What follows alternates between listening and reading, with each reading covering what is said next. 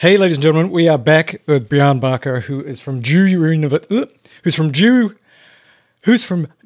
University, Associate Professor of Biology, and a member of the podcast This Week in Virology, which I talk about all the time. Every clinician, everybody needs to listen to this show. It's really great. So since we last spoke, which is a while ago now, did you get your vaccine? I did. I have been fully vaccinated with the Pfizer vaccine. It was a little emotional after being someone who worked on nucleic acid vaccines to actually receive one. And I am very, very pleased to have received it. I can imagine. I mean, I had nothing to do with vaccines when I got it. I felt like this is like miraculous that this is happening. This has happened so fast. Right. We've been working on this technology for a decade and it's here and I'm getting it and I'm protected and well. Yeah, it's been amazing. And then as things have happened, like my parents and some of my friends and my sister have been vaccinated, I sort of get to feel this joy over and over again about triumph of science and, you know, maybe some return to normalcy someday. And it's a good feeling.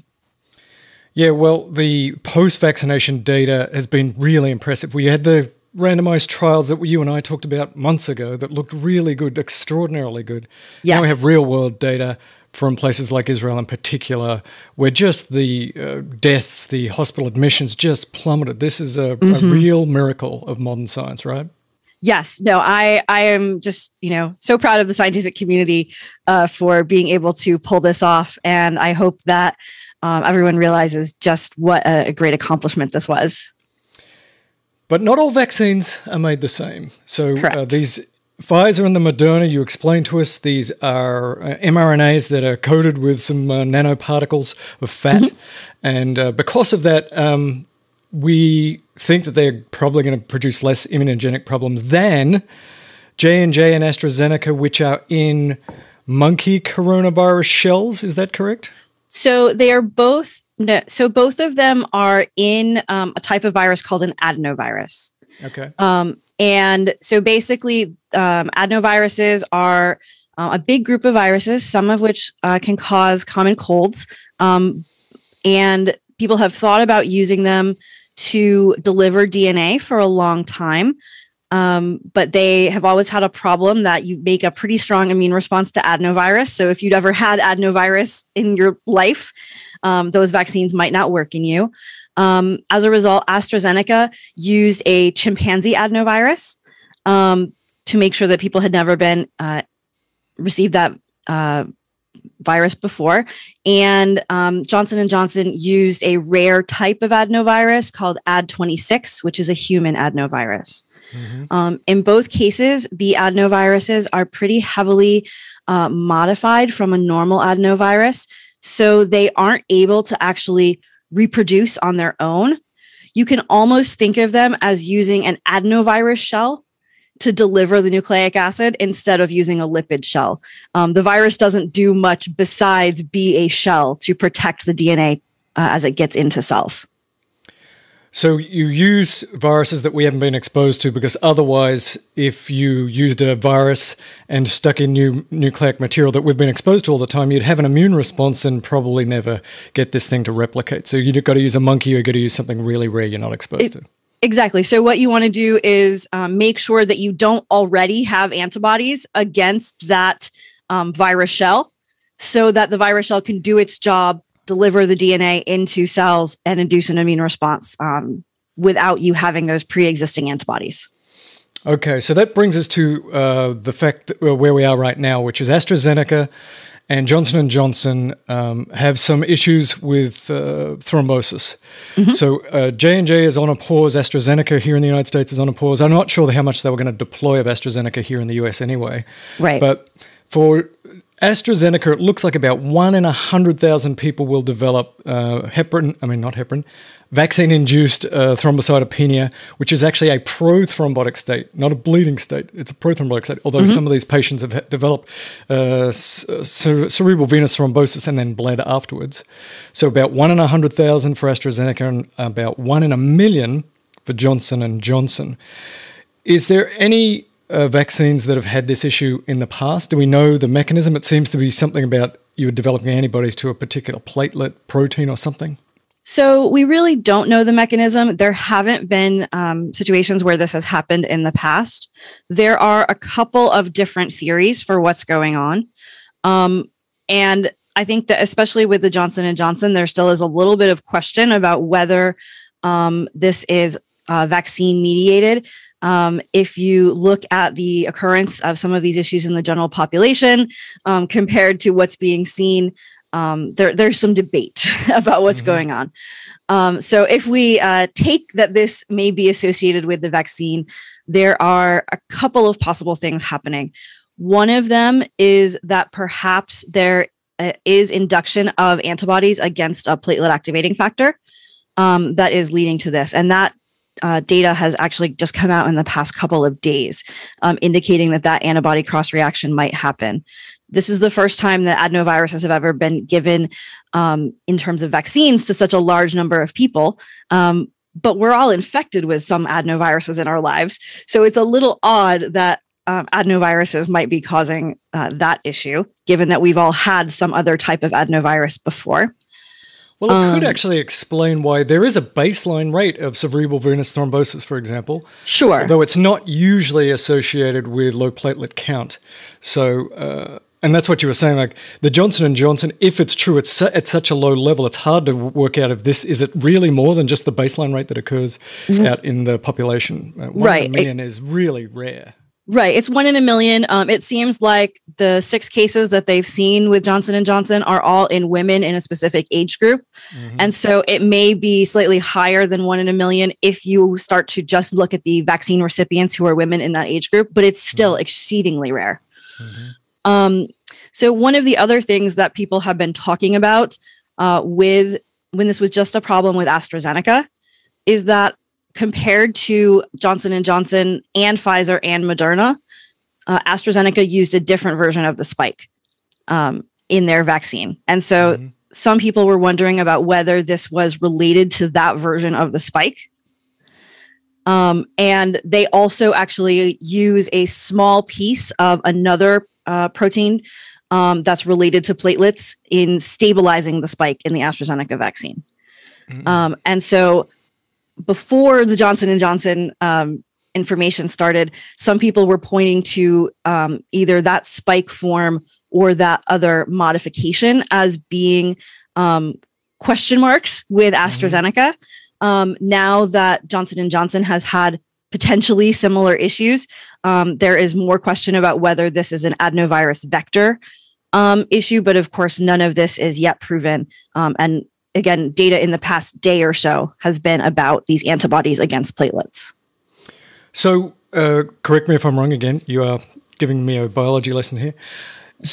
These immune reactions could be to the virus vector itself, some other proteins, or the mRNA, DNA, the spike that is being produced by those vaccines. It could be both the coding or the stuff you put inside it.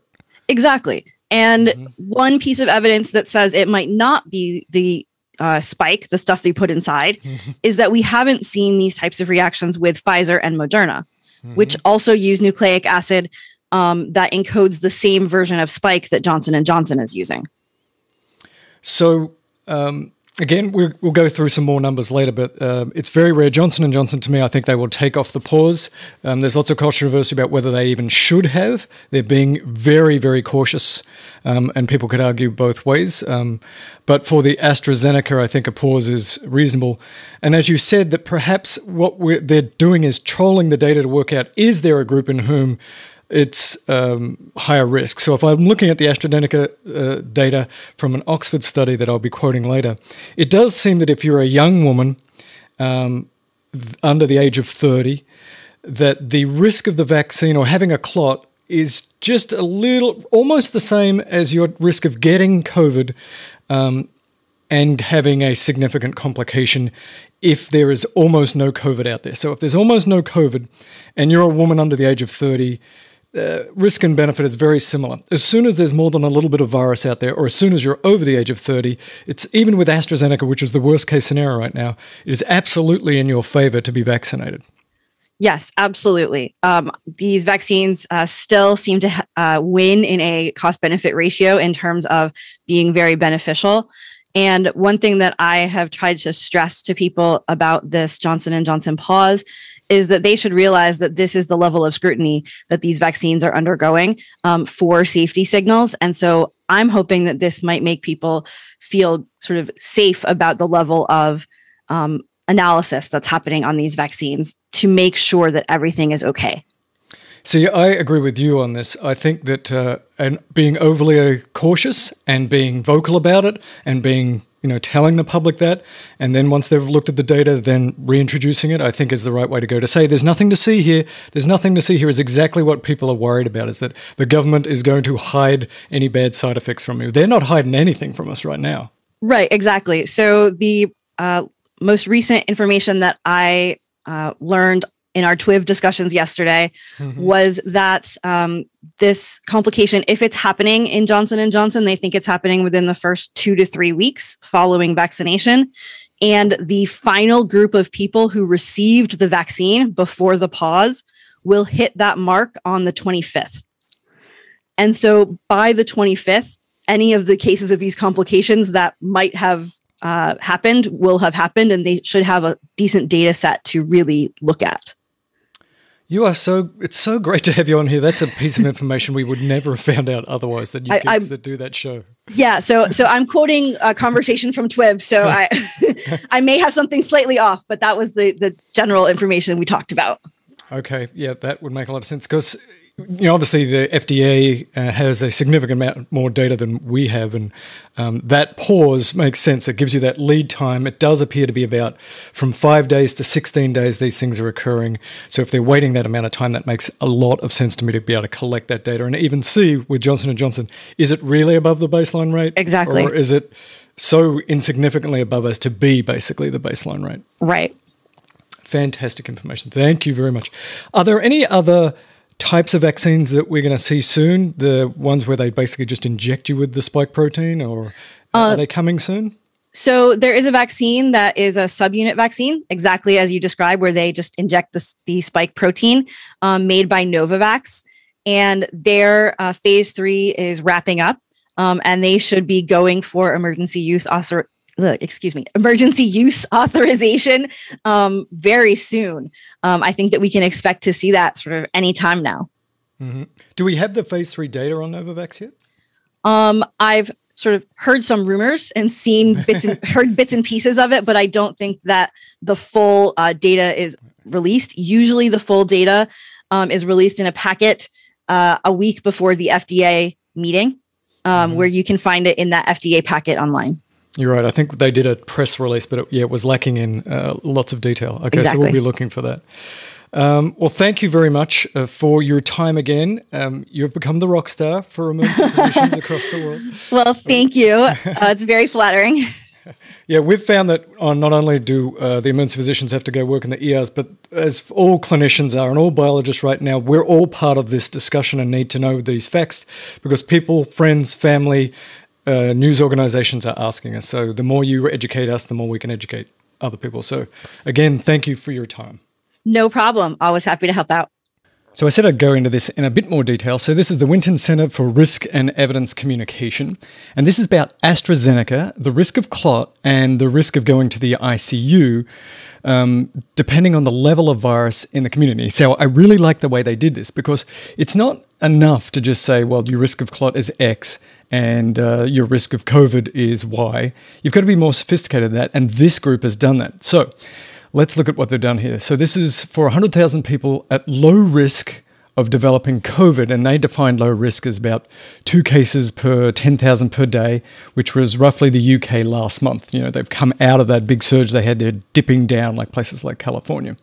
So in that case, again, for the Astrazeneca, which is 10 times more likely to produce this clot and this heparin-induced or vaccine-induced thrombocytopenia and cerebral venous thrombosis, that if you're in that age group that's under the age of 30, then it's right on the edge about whether the risk reduction is worth it because, it's about the same. As soon as you get over the age of 30, it really starts to favor getting the vaccine, even in these low prevalence of getting the disease situations. And then, of course, when you get into the higher age groups, it's not even close because your chance of clot goes down in those age group and your chance of ending up in the ICU goes way up. And we should also say, if you go to the ICU, your chance of coming out of the ICU is not great. And your chance of developing a thrombus is very, very high, like, 40%. It's all over the place, but it could be that high. Now, here is a medium risk exposure. And so they're defining this as 6 cases of COVID per 10,000 per day. And as soon as you get into this medium group, it favors the vaccine every time. And certainly as you get older, it's just not even close. And then if you're in a high risk group, and this is defined as 20 cases per 10,000 people per day, again, not even close. Again, this is pretty sophisticated. Now, you could sort of divide this out even more, and people are doing that, and the FDA and other people are doing that right now. That's why we've got some pauses on these. So now let's divide out by gender, for example. Women appear to be getting more clots, underlying medical conditions. And what you could do then is probably define some groups where it is extraordinarily safe to do this, and maybe some groups where you shouldn't be doing it if it's a low-risk population. You don't have much virus out there. You're a woman, you're on OCPs, whatever, smoker, whatever it turns out to be the risk factors, you would say, okay, that group shouldn't get the Astrazeneca. But let me say again, this is for Astrazeneca. The J&J, which was put on a pause, has 1/10 the risk of clotting that this has. So I have almost no doubt that J&J will be unpaused after they look at that data. And if you did this kind of analysis, and people are, you would see that there'd be a tiny little risk from the vaccination, and all of this risk would stay the same. So this could all drop, in theory, by a factor of 10, making J&J basically safe for everybody.